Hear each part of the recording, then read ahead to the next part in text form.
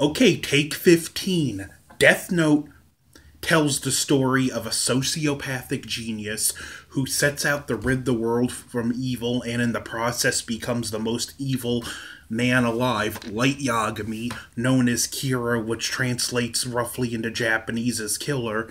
In the beginning, he finds this notebook called the Death Note. Anyone's name he writes in it dies if cause of death isn't specified. They die of a heart attack in 45 seconds. He can even specify time, how, and to an extent control this person up until their death.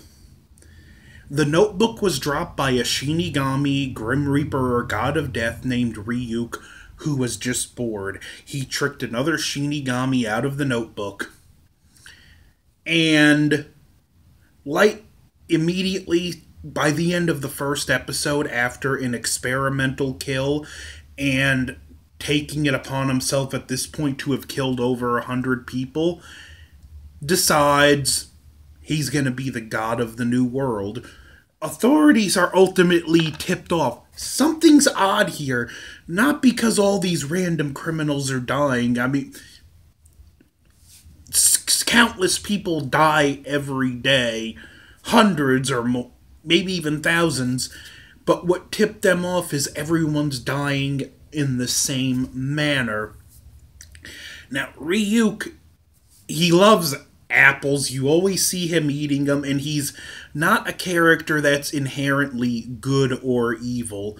He's just there as an observer. He's bored. He dropped the notebook on Earth to interact with who finds it and just enjoy the show.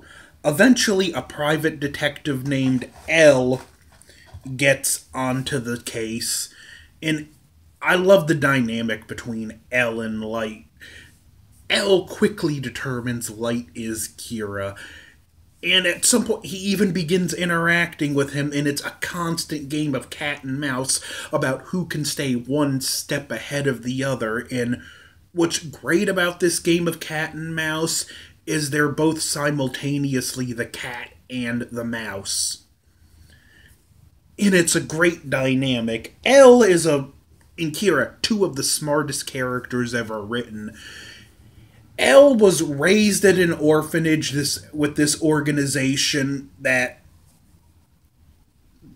basically grooms kids to be master detectives.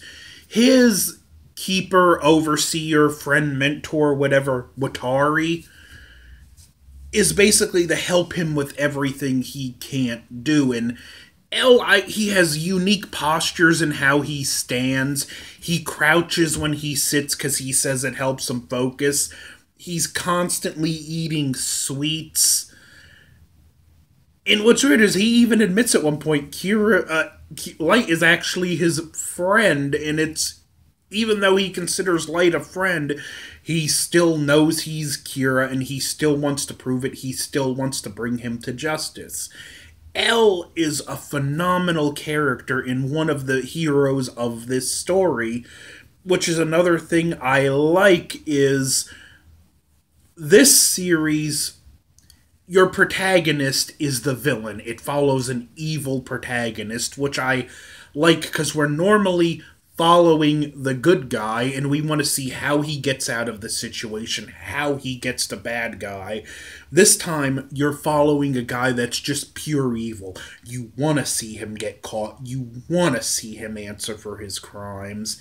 And it's done so well. Even when him and Ryuk meet, Ryuk explains, look, because you used a death note, when your time comes, I will write your name in my death note. So he basically told him, the price for me letting you use this is I get to kill you one day. There's also a second bearer of a death note named Misa, who makes a deal with another Shinigami called Ren to have Shinigami eyes. Basically, if you make the deal, it cuts half your life force, and it allows you to see everybody's name and how long they have to live. So, basically, someone with the Shinigami eyes, if they really wanted to, could just go walking the streets up and just constantly writing names of people they see and watching them drop like flies. And she's a unique character because, unlike Kira, she's not totally evil. She's bubbly. She's almost, not almost, she's so naive, she doesn't grasp the implications of what she's doing. And yeah, I am leaving certain things out in case people haven't seen it because I want to keep this as spoiler free as possible. She's in love with Light, and Light doesn't care about her. She's an to a means, and her Shinigami Rem actually even threatens L at I mean, not L, Light, and tells him, look, if you do anything to kill her, I will write your name in my death note before you finish writing her name. Which, I'll give a mild spoiler here. If a Shinigami were to intervene and stop someone's death, that Shinigami's life would be forfeited. So this Shinigami is literally willing to die to keep Misa from dying. And L is just such a wretch at this point. He even hates Misa, but she's so useful to him, he just keeps her around. And it just adds to how evil he is. I mean, to the point where when his, again, spoiler, something happens to his father, he's even then trying to figure, as his father's dying, how to turn the situation for the better to kill more people as with the Death Note. And it speaks to how horrible of a person he became. He even kills an FBI agent, and then the guy's fiance, who was with the FBI, is working to try and figure out who Kira is. Light meets up with her, and ultimately gains her trust enough to get her name and writes her name and how she dies in the notebook, and she's like, who are you? What are you doing with that note? Why are you constantly writing stuff down? And he goes, oh, it's because I'm Kira, and he just takes glee in giving her that fact before she dies. And again, for a man who only wants to punish the guilty, this is an innocent woman trying to bring to justice the person who killed her fiance. She done nothing wrong, but Light don't care. He thinks he's a god now, and because she dares rise against him, he will strike her down. That's just the type of monster he became. Another great character is Nier. He's comes from the same organization as L, only he's younger, has the same mannerisms. There's also a third character we meet from this organization, and we see they all take on certain similar traits, like they all love sweets, but Nier is the closest to how L is. He sits in similar ways. He's still just a kid, so we see him play with toys and experiment with them and deduct with them. He even has a Godzilla toy, and he's a very great, fun character in his own right. We even meet a third Shinigami, who is actually the one who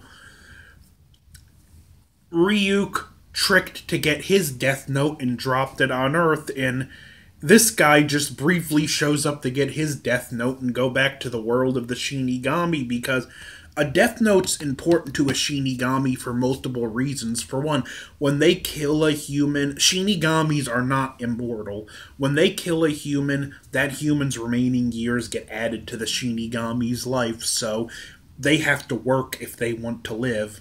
Also, one of the interesting rules, a person who uses the Death Note can neither go to heaven nor hell, so do they become a Shinigami when they die? Maybe.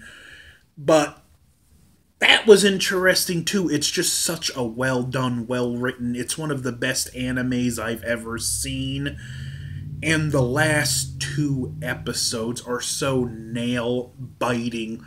suspenseful. It's a cat and mouse game on steroids gone ultra instinct. I mean, I'm not gonna say anymore because I don't want to spoil it, but when you watch the last two episodes, you will be holding your breath through the majority of it. Who's the smartest? Who comes out on top? Who just outdid who? It's phenomenal. Death Note is an A plus effort. This is easily one of the greatest animes ever written, and I strongly suggest if you haven't seen it or if you haven't finished it, Lethal One, go watch it, take in how amazing it is, and watch the Netflix movie at your own risk. I'll be reviewing that next.